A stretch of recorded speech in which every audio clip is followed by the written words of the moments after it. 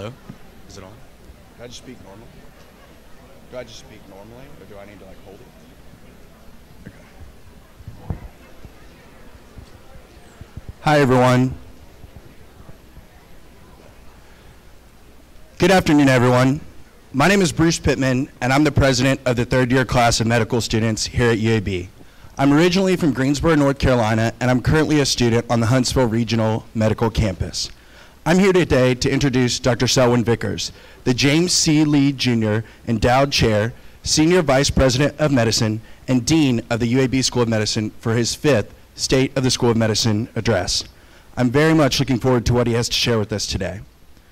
Looking back on times I've spent with Dr. Vickers, I'm reminded of how much he genuinely values and enjoys spending time with medical students. For example, he makes a point to have lunch with student leaders on a regular basis to garner feedback from the boots on the ground, to generate positive discussion on future initiatives, such as the recently commissioned lecture series on academic medicine, and even to toss around a couple quiz questions about MEN syndromes, you know, just to make sure we're all staying on top of our toes. After one such lunch I attended, I remember saying to myself, wow, the dean of the entire school, this massive entity, just sat down and had lunch with me and some of my classmates. That's pretty cool. Dr. Vickers' commitment to building relationships is something that I'm sure many of you have personally experienced as well. I think it provides him with a unique perspective, allowing for informed leadership in his captaining this incredible ship that is our school. I think this perspective, among many other things, some of which he's about to share with us today, are leading us into very bright horizons. And now, if you'll please join me in welcoming Dr. Selwyn Vickers.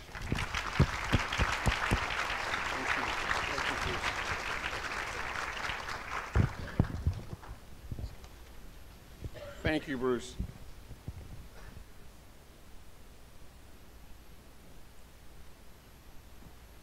I appreciate that introduction, and it's one where I didn't hear again that I was from Demopolis, Alabama, but that's cool. So thank you all for coming, and I want to thank Cappy and Paul and all of our team for working together for lunch, choosing something that everybody enjoys. It's not easy, but I think everybody's a fan of Chick-fil-A, so thank you all for being here. As Bruce said, this is the 5th year, and so this talk will be a little different, and it's entitled, it's a bit of a 5-year look back. I would say that this is a talk where, although not everybody's picture's on the screen, you all participated in this journey. So from the beginning, I'll tell you, I won't catch everybody's photo on the screen, but from the beginning, I want you to know that you were a part of what we will share, and which may not be repeated again, but you were a huge part of it. I think this talk is only, I think, challenged and saddened by a really difficult year in our community. There were a number of people who we lost this year, some through really difficult tragedies that really affected our world, others through long, well-lived lives and who contributed, and others through accidents. But needless to say, these were all valuable members of our community, and they will be missed. And we've celebrated lives and cried and shared some of the joys we've had with these individuals.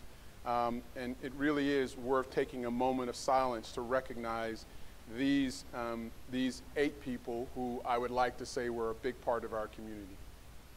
If you join me in doing so.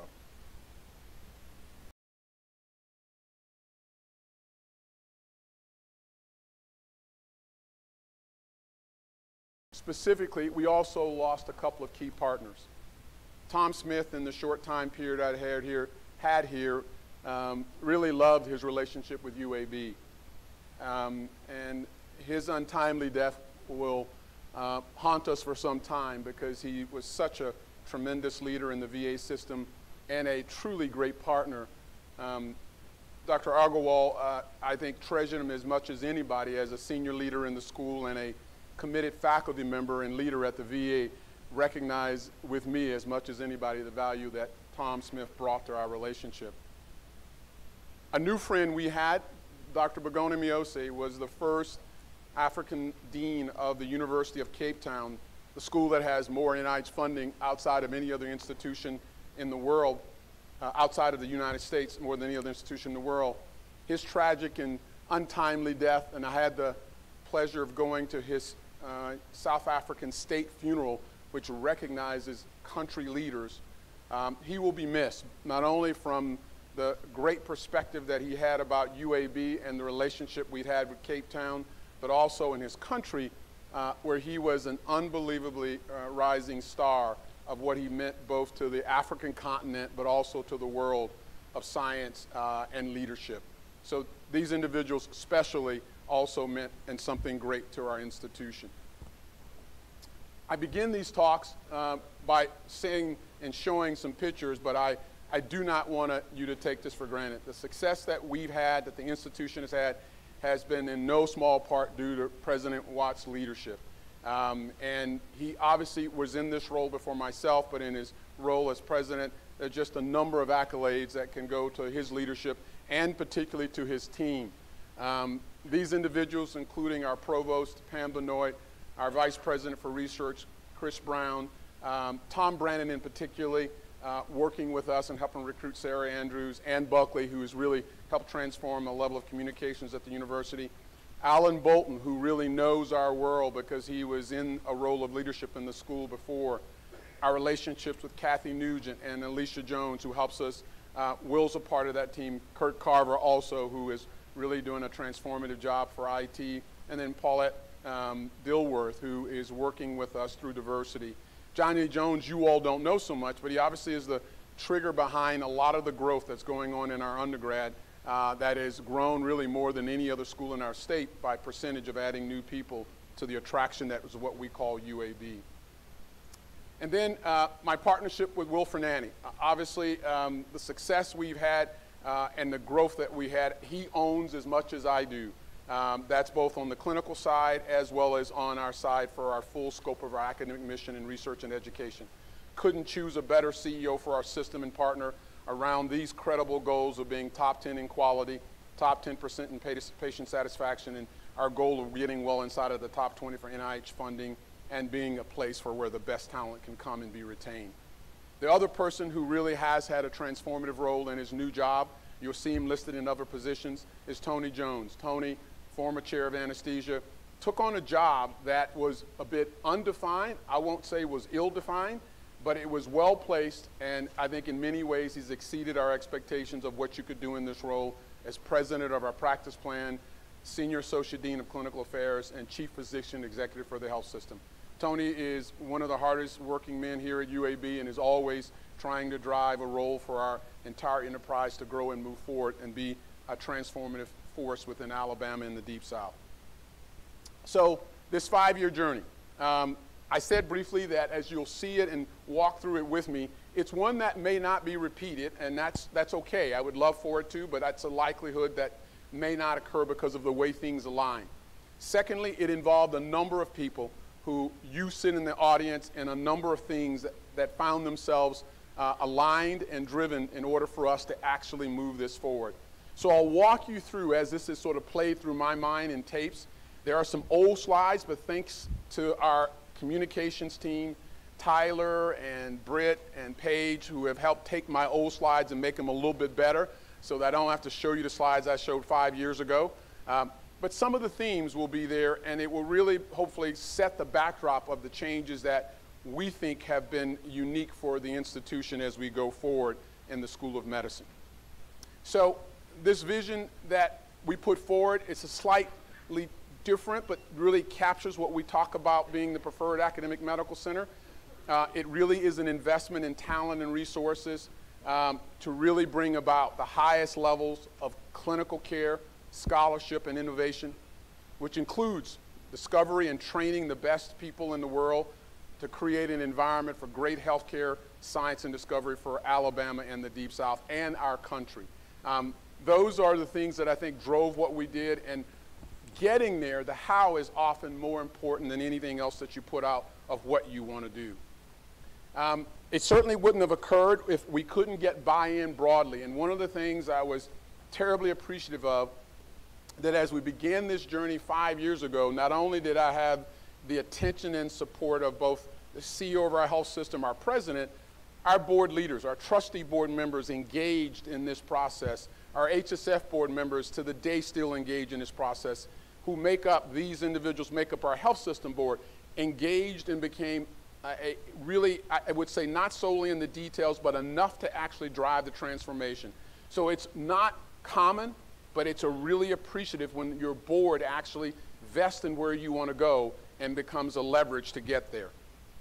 So this book I did show 5 years ago, and this book is basically a treatise on individuals who want to move up the ladder of success and use the talent and skill sets that got them in their first job, but it speaks to the transformation that individuals need to make if they're going to move to higher roles. I use that as a sort of a metaphor of what we needed to do, and what you will see in this discussion is a bit of an outline of the things that I thought were fundamentally important for us to both create a plan around the vision, gather the data that actually would allow the vision to go forward, and address the issues that were fundamental to our future success. So these are not in random order. They are actually in order which I think is important for change management. And in this case, people will always tell you the last thing you want to attack is culture. But for us, I think we needed to address some cultural issues. In the first part, I'll walk through that. I'll talk about the financial investment piece, challenges, and then end up with success for each of these. And I'll go through in the following order: programs, people, infrastructure, and organizational structure. So what was one of the first challenges we faced in the culture? And the culture was the dean's office was important, but I had some concerns that in the scope of what its capacity was, it might be limited.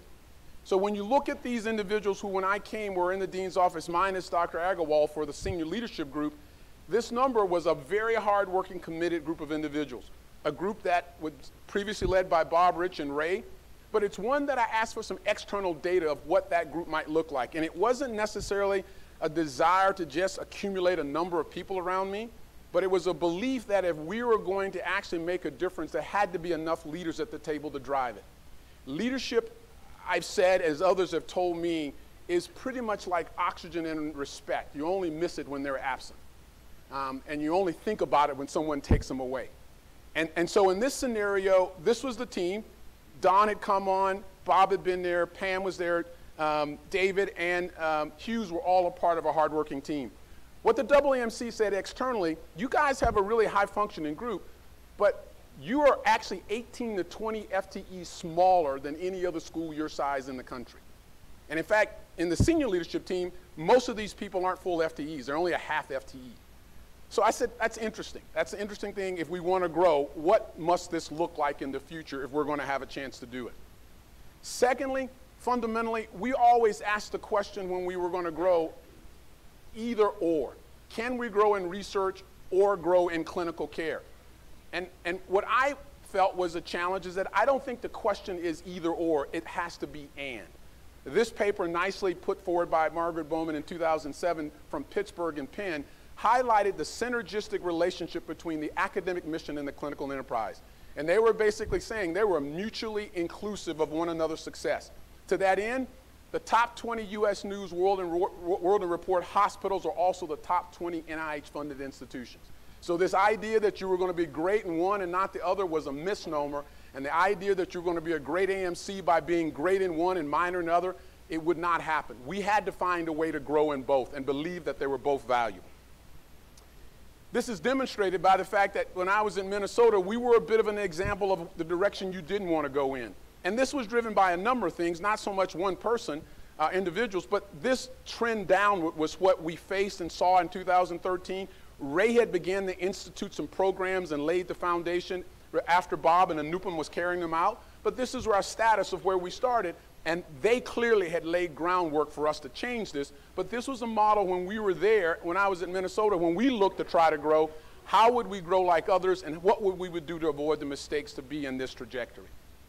At the same side, when you look at where we were in our research ranking, we were also at a pretty significant nadir in our clinical program ranking for the U.S. News and World Report.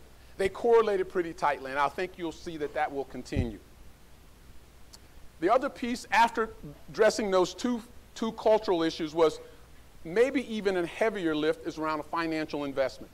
That in this idea of wanting to grow research, one of the studies that the WMC did looking at sort of the top 40 medical schools, they came away that almost every dollar you got externally from the NIH actually cost you money. So for every NIH dollar, you got to find 53 cents to support it. So you'll see that theme as a real challenge for us, but it also brought to bear that we had to understand that research would cost and create growth around us, but it would take an investment. It wouldn't just happen, and even when we got it, you couldn't keep it without having a sustainable model. The other thing that the team did early on was to also put data around how we were supporting this investment. We, in fact, were the only school in the top 50 without a dean's tax. That may have been something to be proud of 25 years ago, but not in the current era. Secondly, we didn't have a designated plan other than just our departments alone of how our clinical revenue would really support the broader mission of both research and education. And we had at that time only one department inside of the top 10 for NIH ranking. So we asked the question, could this be a viable model based on our clinical footprint? Well, in reality, our health system was as big or bigger than Emory's, Vanderbilt's, or North Carolina's. We had a clinical revenue stream. We were as big as they were. If we were the size of a very small AMC, maybe this is not a credible aspiration, but we were in no way smaller than these places, yet their contributions were significantly greater than what we were doing at that time. And I won't go into the detail, but it was transparent for us to understand what was being put into those places and the opportunity we had. What about programs? What was our challenge in the programs? Well, we knew at the time we had a number of things we had to get done. Our CCTS, with Bob leading, was in a no-cost extension, and we knew we had to get that renewed, and it had some fundamental pieces that had to be put in place. But that's our baseline for doing clinical research. Without it, we were not in the game. Our cancer center was coming up for renewal. And I highlighted the fact that as we were moving toward our reaccreditation of our medical school, this was like the Joint Commission for Education. If we don't get that accreditation, thanks to Bob's leadership, Craig Hosley, and a number of individuals who worked on that, we can't talk about these other things. These are fundamentals for us to be who we want to be. So having a laser focus on making sure we didn't go backwards and that we got approval was fundamental, but that was on our plate, as well as a number of programs and institutes that we knew had to happen. We had a new department on our table to establish, as well as a new regional medical campus had to be started. In addition, what I heard early on is that you can't recruit the Birmingham. Problematic. Every time you see anything of Birmingham, it's a black and white 1963 picture. And these were all the people at some level in this period of the 5-year stint that we had to replace and had to address getting to Birmingham, along with keeping the people we wanted here. And so there were things that had to be put in place to change the dynamics of this recruitment process, as well as making sure we could keep our best leaders on the table and now launch these new institutes with leaders as well. And finally, the challenge we had from our current organization is that we had an either-or mentality. Our practice plan, our school, and our health system were like 3 ships going in the same direction, but somehow never really aligned. And often confrontational around a number of things, often passing the hat for any new thing we wanted to do. Distinctions unnecessarily built because of those identities, and challenges to be efficient in what we wanted to be. So they were all arrows going in a direction, often with their own separate agenda and world, and it was something you felt palpable when you came to UAB as a part of our history. It was positive in many lights, but it was one that we questioned, could we sustain in that manner if we wanted to be what we wanted to accomplish in the future? So with those challenges we face, what were some of the things that we were able and you participated in making happen? And this is the part that wouldn't occurred without the investments, the hard work of many people, and may not repeat itself because of the uniqueness of the time. So this is the senior leadership team of the Dean's office, including a number of people who have been added. There are a number of associate deans that are in the School of Medicine down in the education, Victor Darley-Uzma, who works closely around research. But this group of individuals, from my point of view, I wanted people who were respected in the school with great talent for leadership who could provide the value of serving our community. Anupam Agarwal, when I first met him, would be a person who I said I knew I wanted to work with when he was the interim dean. And he serves as really a deputy in overseeing a number of things, whether it's retention or programs. He's a nationally recognized nephrologist, and most of all, he is an appreciated and valued leader in this school. Dr. Bhavendra Vinisti, Tika, as she known, was the chair, longstanding chair of CDIB, and takes the simplest of ideas that I have and the most complex challenges and executes on them. As you'll see as it relates to our programs for research growth, our space activity, she, with a unique set of skill and deliverable, makes those things happen for our institution. Don and Lakeisha add an unbelievable level of financial acumen and strategic guidance and planning that any dean would be treasured to have them. They provide that leadership across the health system and the school to drive our enterprise and to keep us financially credible and accountable. Bob Kimberly, you've seen, is the role of research dean, focused largely on our clinical translational world. And the CCTS is a model for the country. It's one that's helped transforming our Deep South. It's been renewed, you'll hear me talk about, but it creates a platform to better health and translational science throughout the Deep South. Tony Jones, you heard me speak about in his role, and he will be a transformative figure for our clinical enterprise within the school and our health system. The first person I had to appoint to move us toward the LCME world was a dean for diversity. And I clearly didn't want someone who was a token in a position of color. I wanted someone who was credible, who had a career in the field of diversity, and who could be respected for their science. And we couldn't think of a better person than Mona Fuad, who's our newest member of the National Academy, but also has been a transformative figure of putting diversity on our table for being excellent and being inclusive. David Rogers will tell you that he was that trailing spouse who fell into a position, who's done a incredible job of being our senior associate dean for faculty affairs. He told me, he says, you know, I really wasn't designed for this job, but David has done a great job as being an advisor on a number of things, but now taking on the role of chief wellness officer. Craig Hosley almost slipped away to Texas, but fortunately, Craig being elevated at Hughes left, has done a great job in our educational program, really taking all of the things that both Ray gave me to do and I knew needed to be done to make that school a transformative footprint. He and Tony Leith, who works with him, are doing a phenomenal job in the School of Medicine. The people on the bottom row are not any less important. You've heard me talk about Tony, who's overseeing our recruitment process globally in the school, who oversees the educational program, and recruitment's been a big part of what we've done, so she's had a lift as well as our strategic planning. Sarah Andrews is new. She's our new vice president in the school for development. We're excited about her being here. And Jean Ann Larson has been great as our leadership officer for the school and the health system, and for so many of our departments has meant a valuable resource. Finally, you've heard me talk about Paige and what she's done, this talk and our communication strategy, and what I'll say about Nisha, she's the glue that keeps all of this together. The other individuals who made this happen are the chairs, and they are in many ways our board of directors who drive the enterprise, who are really the core academic leaders across the full scope of what we do, and I couldn't thank them enough and couldn't be prouder of who they are and what they mean to our institution. So this is what those changes were from the challenges we faced. And so addressing the issue related to the cultural piece, we knew we needed to grow. Programs were put out, resources put in place, and we've had a remarkable growth, really unparalleled by almost any school in the country. So $100 million net new dollars in 5 years. We won't repeat that again. Very few will. Much of this occurring when the NIH budget is flat. So great trajectory, great effort. Most of the time when you've asked to go get a grant, it seems not to make a difference. Well, for those of you who got grants, it made a huge difference. In addition, that number, so even when you get a grant and you increase the number, you have to outgrow your competitors and your peers. And outgrowing those, you did all too well. You went from 31 to 21. No school in the country has grown by that number of slots. So that's quite remarkable. Can't tell you it'll continue. We haven't reached our goal yet, but what you've done has been transformative.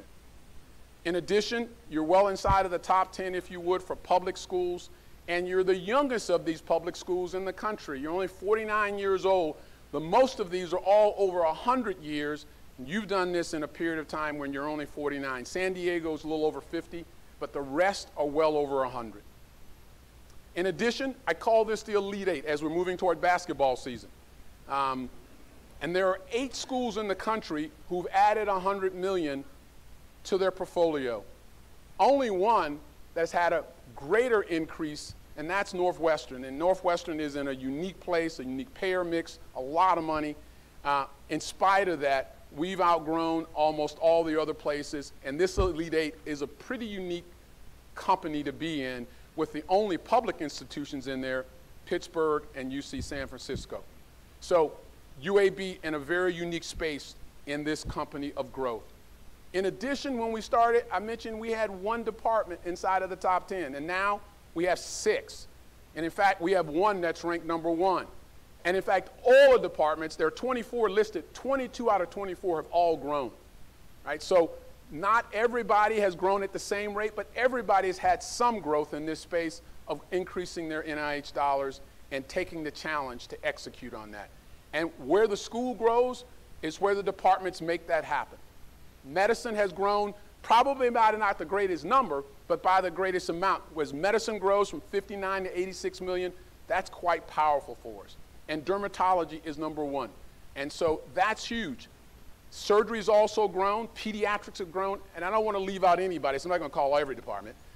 Bioengineering is brand new, and in its order of events, they been in the top 10 since the first or second year they were established. So a number of great leaders, a number of accomplishments by individuals in the department and the chairs driving this change. And as we said, culturally, that correlation between U.S. News World and Rank programs for your clinical excellence nicely fits with your NIH rank.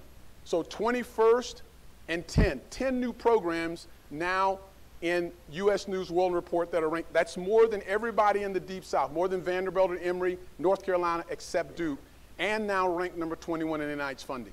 Very tight correlate. Great innovation and discovery in science is at the core of driving great patient care. And so we want to continue that cultural understanding.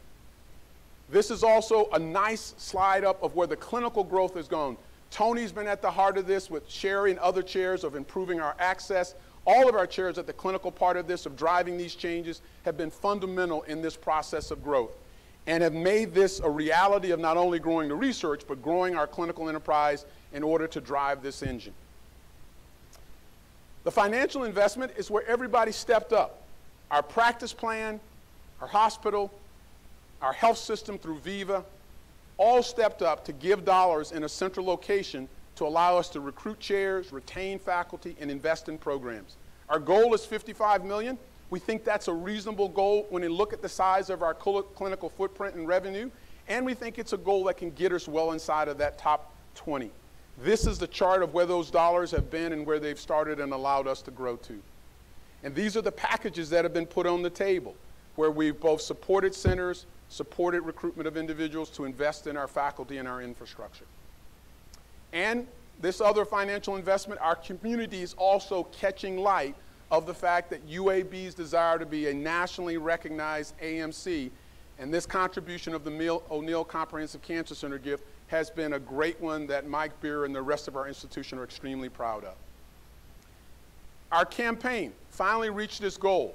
That goal was crossed over with the gift from the Cancer Center. I must tell you, as exciting as the $1 billion is, donors often make these dollars, almost 95 to 97% are already targeted. Less than 2 to 3% of these dollars are discretionary for us to do what we want. The vast majority, and we appreciate them, are all driven in the aspect of making sure that the donor has it to go where they'd like to be. So people have said, why can't you take $300 million out and build a building, or another 250 and build this? Well, unfortunately, we don't have control over them. They're already dedicated to specific areas of where our donors have targeted.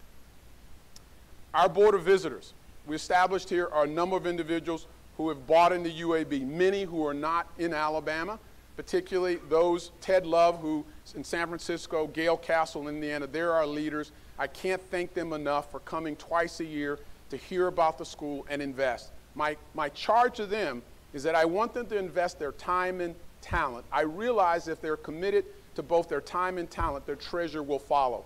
And that has been the case to over $46 million contributed by this Board of Visitors. And then what about in our programs? I mentioned to you that education couldn't be forgotten about, and a number of our program directors I remember meeting Lisa Willett in the airport, flying out to USC to get her master's in education. A number of our program directors have sought to really make education a focused discipline of their career. And I couldn't be more excited to know that people are finding this a space to get training and to make this discipline something that's important at UAB. But getting our accreditation was fundamental. So past site visit, we had 8 citations. This time we only had 2 citations. Great work from Bob, Rich, and Craig and the team who drove this. They've created the learning communities. We've started the Montgomery campus where they have their full cohort of students who are matching all over the country.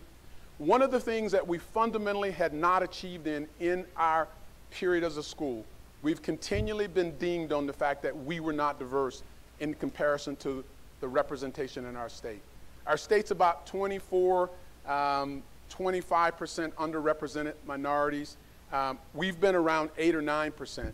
And I'm appreciative of the team working extremely hard to help change these numbers. These numbers have gone now on average to 16%, and hopefully will stay there and get there, and hopefully move us beyond the issue of an area where we had not reached that mark. And I think that's an important step in light of the fact that, number one, we can't often get all of those students in-state, and our out-of-state tuition is almost 3 times our in-state tuition. As related to the other programs, our CCTS did get renewed. It got renewed the first time. It's just been reviewed again, and Bob has shared broadly that it has been scored at a level that puts it one of the top 3 in the country. The platform of what it is laid for impacting not only Alabama, Mississippi, and Louisiana through relationships built on trust, credible value, and delivery is one that the rest of the country should model, and I think would like to model. So that, again, has been a tremendous success in the leadership by Bob and the team. The Cancer Center has been renewed. Ed Partridge, 2 terms as the leader there in that period and 2 renewal cycles. We're excited about the work that Mike Beer will do, and that was also something that had to be done. We also did develop a set of core scientific initiatives that we could rally around. Things that didn't sort of come out of my mind, but the community said these were valuable. Precision medicine, informatics, investing in our basic science programs in a significant way, inflammation, infection and immunity, the I3, and then population health disparities. These are the things that you all said were important. They, by their value, were things that were not necessarily disease specific, but they were things that we would commit to do well, and these were things that the NIH were going to fund. We also developed a number of new institutes and centers. We started a global health program and had Gates Grand Challenge Awards. We had the collaboration funded by our Board of Visitors with the University of Cape Town that has a number of grants submitted. And then under our leadership of the Dean's Office, particularly with TICA, we started these multi-PR, Second R01 and Blue Sky Awards, these initiatives to drive the funding within our own community, extra bridge funding to also make sure individuals were happening, research retreats, as well as most recently looking at our cores. And then the centers and institutes you will hear about, but particularly around those ones I mentioned, PMI, our Cancer Survivorship, Center for Genomics, as well as informatics. Our Pittman Scholars came out of this as well, and we funded 25 now. These are individuals where we commit to create a pipeline for our investigation. What was also obvious, that we were highly competitive and successful, but most of the individuals who were driving that success had a few gray hairs. And so we needed to have a youthful group coming through. And this is our maybe our 5th cohort of those scholars, with this group making 25. Our best talent, usually almost always funded and going on to future funding success. So we're excited about these individuals in our next group. In order to grow, we needed to be able to get people to UAB. And the growth that we've had to first retain our best and brightest. You can't grow just by bringing in new people and not valuing the people here.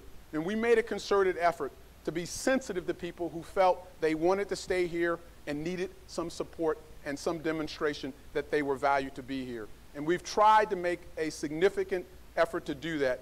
Totaling nearly 102 people we've worked to retain through some mechanism to make sure they were valued here and that we kept them. Now that is in addition to recruiting a number of people where we average somewhere around 10 to 15 new investigator scientists a year, the goal of getting to another 65 or 90. That process, I would say that there have been a number of factors that have been involved with that. Number one, the centralized process of recruiting is paying dividends, and it's paid dividends. Tony, with her team, has done a remarkable job and with the Chalker Group, which has been, in some ways, a national model for us to sell Birmingham, dispel myths, and create a venue where people can understand that this is a great place to be. We've got 22 people listed here. 17 out of that 22 are not from Alabama, right? So the idea that you can't recruit here is probably not true. And so both we want to retain and we want to recruit, and we want to make this a destination, not a pass-through for people's careers. So I'm thankful for all who've invested in making that happen. So along with all that other research growth, we've also had the human talent pool grow from 259 to 323. It's a 25% growth in PIs. We've been flat for almost 6 years in the number of investigators, and this change has been remarkable. Finally, we've also realized that the workplace is not always as easy as we'd like. David has preached this message. One of our board members, through their entity, has given us resources to actually help drive a program, and investing in wellness is something that we want to make sure that we deal with burnout in our world and actually care about our physicians, our faculty, our scientists across the board, that this is a place, as well as our staff. And hopefully you'll see this roll out in a manner that allows to touch everybody at UAB as a place where they'd want to work. So everybody. This Wellbeing Index is a great tool, and our hope is to roll it out to even broader number of participants. Finally, as we do this, we all know we need space, and I'm being conservative. This building is going to be transformed. I can't tell you the number of times I heard throughout the first 3 years of electricity going out, leaks on the floor, freezers closing down, because this building was in such dire need for a remodel. And that's finally taking place, and our goal is to transform the entire building. The outer shell will look different, and we have plans hopefully for another space, another building to also undergo a major renovation. But this will be a core, along with the other buildings that Tika is overseeing, for driving the change in our space activities and upgrading those spaces as well. Finally, the big change here is really Tony Jones. Tony's role as a full-time member of our leadership team is one of the fundamental cultural changes for UAB. Both felt locally, understood nationally. Him integrated into driving what the school does and the health system does, all tied to the practice plan as well, is a fundamental game changer for our institution around multiple aspects of our clinical enterprise. That, I think, is something that can't be understated, and having the right person in that role is really important. So what are our challenges coming up? You've heard Ray and myself and others talk about this growth in dollars and money. Arguably, you can do the math. With $100 million in net growth, we need to find 53 cents for every dollar. So there's a need for $50 million new money to be on the table to sustain what we already have. Yet, I know that many of you have asked the question, what about the investment in me? My pay, my raises, my own compensation. And I would say that that is certainly front and center for all of us as leaders. We realize what we do doesn't matter if we don't value our people. And yet we're also in this concept that as we grow, it costs us. And yet to be who we want to be, it's really driven by who you are and how you think about yourselves here. So for us, although not addressed completely, it's something that is on the forefront for our thinking of how do we create a mechanism to make sure our staff and our faculty are paid appropriately, receive the appropriate increases as needed in order to make this a place that they want to be. The AEF does need to get to $55 million. That's important to get to that threshold. And that's not easy. We have an insatiable mix of desires related to what our hospital needs for capital expenditures. We have new need of a rehab hospital. We need a home for our cancer. We don't have a direct interest for our cancer enterprise, and there's a need for new buildings on our research side. We have to constantly retain and recruit our faculty, but as much as anything, retain our best faculty as well. We need to develop a broader health system nationwide. Our footprint right now to be who we have is still a little small. We need a broader scale of footprint clinically. We're challenged in the fact that for the work we do, we earn less money than most people in the country. I visited UPenn not too long ago, and their hospital is smaller than ours, and their bottom line is 2 to 3-fold more than ours just because of their case mix, their payer mix, and how they're able to manage it. So even with these challenges, we have to make the lift in spite of these difficult things we face in our clinical enterprise. We've just had our retreat for some leaders to look at our core needs. Fundamentally, you guys have worked hard to drive the science. We have to make doing science here easier, and we have to provide environments to enhance what you do. So Chris and I are going to be working diligently this year to make sure, and as well as Melinda and our team in the school, going to be working diligently this year to make sure we transform the world of research administration to serve you at the highest level. There'll also be a level of accountability for your part as well as a part of making this happen. We clearly understand we have some core needs. We need to make sure our imaging is state of the art. We need to make sure single cell analysis and that informatic interpretation is available. We got to have funding to make sure people can access it. Cryo-EM needs to continually be a process, a part of who we are for drug discovery. We've talked about the need for bioinformatics as well as a critical part. And you see here we need to expand some of the areas that relate to the microbiome and bioinformatics. These are our space needs. If we're going to add and keep our best faculty and be able to add, these are sort of a list of what areas we need to grow in and make advantage of to grow this and add these faculty numbers to get us to that sort of mid area of the top 20. And the opportunities to do that, however, are pretty unique. And so with those challenges going forward, I'll end on these opportunities. You've heard me talk briefly about wellness. I think there is a great opportunity to make sure we manage stress in our place and provide a place where people are happy to come to work. David is doing a great job in leading that. Tony has put this on his agenda and have already made changes, hearing anecdotes, but we will need to actually have credible data that we're helping changing the environment in the workplace for our faculty to work. This idea of working in our research administration hopefully will also add value to the stress that the world we live in is not just at UAB, but it's one that we can improve here. The Alabama Genome Health Initiative is still one of the most unique entries of healthcare delivery in the country. Probably the only statewide initiative to start looking at sequencing and building the platform for informatics for our rural counties as well as our urban areas. 65 of the 67 counties have had that process begun with them getting sequences. Up to 3% of the population will find germline defects that they never knew they had to impact them and their families going forward. Bruce Korf, Matt Might, and Rick Myers at Hudson Alpha have been credible leaders as well as with their team. Mona Fuad's group, particularly on recruitment for diversity in this platform, has been a model for the NIH. And the All of Us grant allows us to be the institution for the entire Deep South for recruiting part of that number of 1 million people for whole genome sequencing for our country. Making sure these programs go forward and achieve their highest goal is a top priority for us. In addition, the 21st Century Cures Act, and probably the person who's front and center of this is David Standard and Craig Powell in the neurosciences space. David's done a phenomenal job in growing the Department of Neurology as well as increasing the clinical footprint. Craig started off with a bang as he's excited about being a chair in neurobiology. The dollars around Alzheimer's disease, memory disorder, dementia are phenomenal. They're at the level of what we invested in when HIV was an incurable entity. And our challenge now, with nearly 10,000 people a day turning 65 for the next 19 years, and nearly a third of them having some cognitive or memory loss, this is going to be a major health problem. The one part of the curve that grows in our system as far as demographics for increasing patients is patients over 65. So our ability to take advantage of these dollars and make an impact in the BRAIN initiative are going to be huge.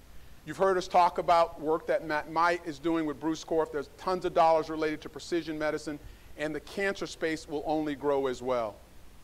Some of that is evident already. You heard me talk about David and the work that the department is doing across the whole aspect of neurosciences with Craig, and then Ron Lazar, who was recruited also to be a part of the team.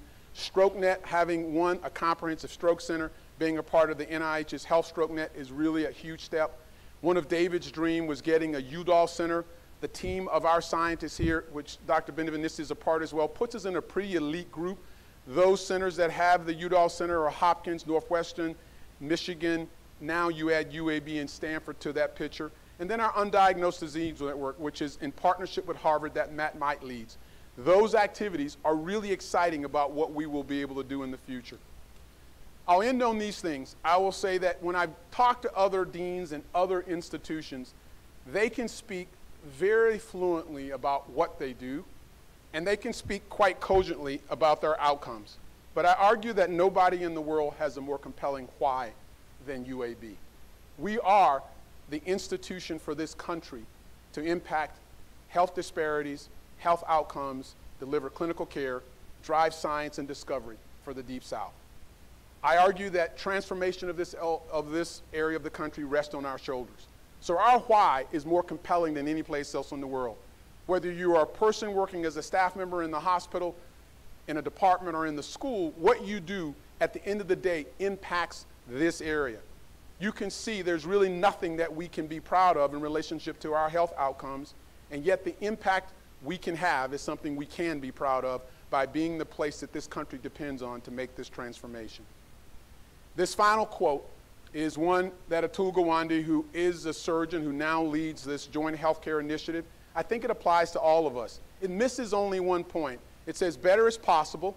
It does not take genius. It takes diligence. It takes moral clarity. It takes ingenuity.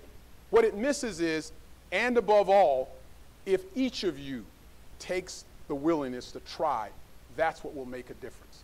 It's not just a general term, but if every individual in their own space commits to actually be better, and better is possible, we can continually transform UAB, Alabama, the Deep South, and America in the next 5 years. Thank you very much.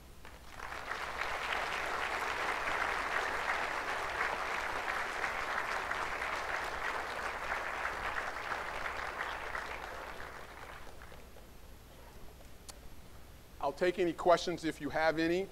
It was one of those things probably where it didn't lend itself to a lot, but I'm certainly open to do so.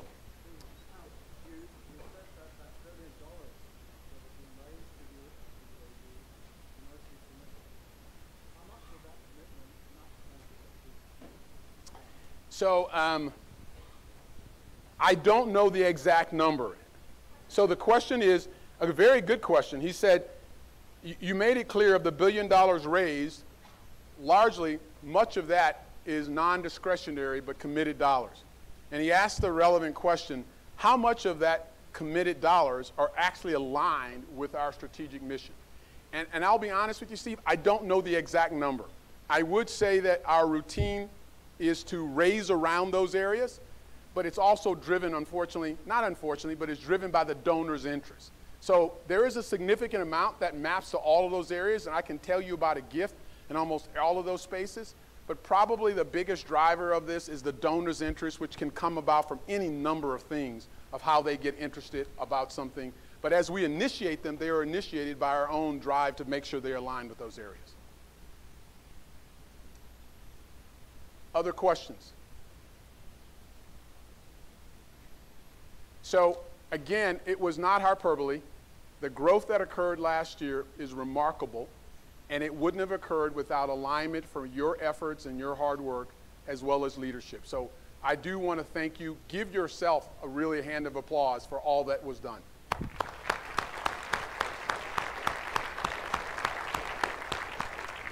And if there is any extra Chick-fil-A, it's all on me.